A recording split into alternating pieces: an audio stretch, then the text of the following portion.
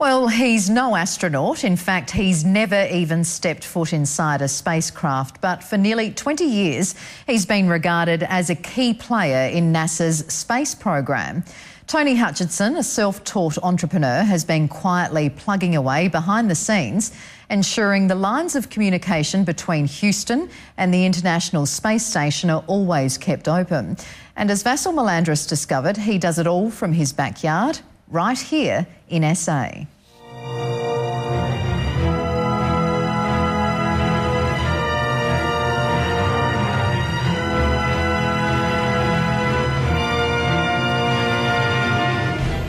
This is Mission Control Houston. Coming up in about a minute, we'll be joining the conversation taking place between ham radio operators, in this case Tony Hutchinson in South Australia, who will be initiating a call to the International Space Station. This is VK5ZAI Alpha India. We're a long way away from Houston, Texas, aren't we? Yes, virtually the opposite side of the world. When Houston has a problem, Tony Hutchinson is listening and ready for action. Tony, I'll hand it over to you. Calling NA1SS. This is VK5 Zulu Alpha India, VK5ZAI in Kingston, South Australia. Calling anyone copy, go. Every day, Tony checks in to Mission Control from his own communications hub in Kingston in the southeast, built entirely from scratch out of cast-off gizmos.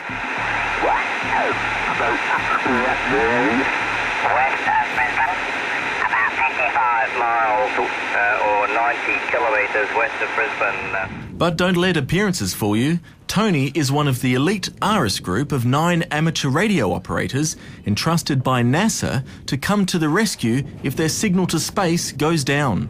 We had a small emergency on the docking of the Progress supply rocket. They basically rang up and said, can you go on standby?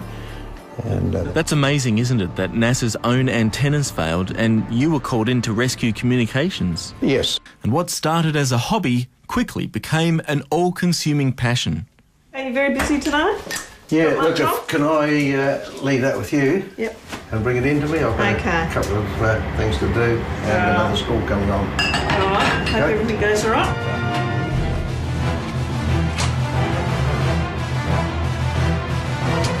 The International Space Station, it's being tracked all around the world, and you can see it on a colour computer in his what looks like his lounge room. I think his wife's been kicked out of the lounge room. Yeah. Border Watch journalist Chris Oldfield has been tracking the Quiet Achievers movements for some time. Tony Hutchinson, he grew up on a farm near Bordertown, and he was about 10 when he used to pull the radio apart. But then he got into amateur radio, and from amateur radio he became involved in different space schemes, and he was the one who kept Andy Thomas in contact with his family, and they became quite good friends. How are you getting on? Are you quite used to it? He was responsible for, yes, that's the way on more than one occasion, for linking me up with Andrew from the front lawn. And talking face-to-face as he passed over. Adrian Thomas, father of the famous Adelaide astronaut, says he owes a debt of gratitude to Tony, who always managed to keep the phone lines open during his son's voyages through space. I'm very glad to have had it. It would have been very different if I was just sitting here on my own with no link at all to what was happening. When a fire broke out on the Russian space station Mir, it wasn't NASA's communications, but Tony's, providing the much-needed reassurance to the Thomas family that Andy was in no danger. It's something I wouldn't like to go through again, and I really must say that the help of Tony Hutchinson was absolutely wonderful. With the space station and everything else. These days, the 68-year-old is supposed to be retired. And considering he's been repeatedly knocked back by the state and federal governments for any financial support, Tony can barely afford to keep up with ongoing costs. I estimate it costs me personally about $4,000 to $5,000 a year. Who covers the electricity bill? I do.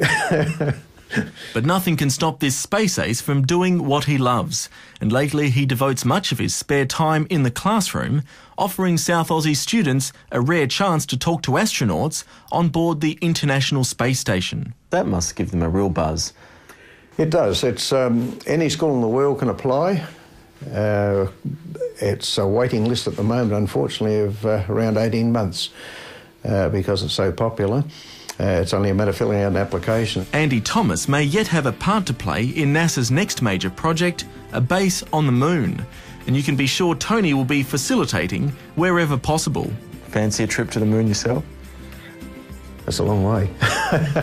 I think I'd be in it, yeah. I've experienced most things in life and, yeah, if the chance came up, I think I'd be there.